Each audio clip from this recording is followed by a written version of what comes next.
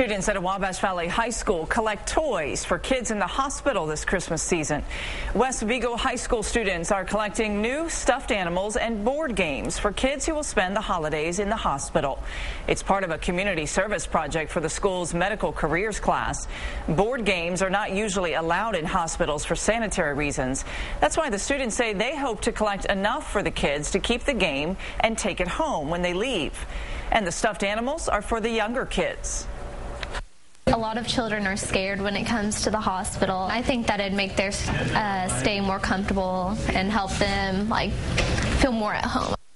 If you would like to donate, you can drop off new toys and board games at West Vigo High School before Friday, December 17th. Their address is at the bottom of your screen and also on our website, WTHI-TV.com.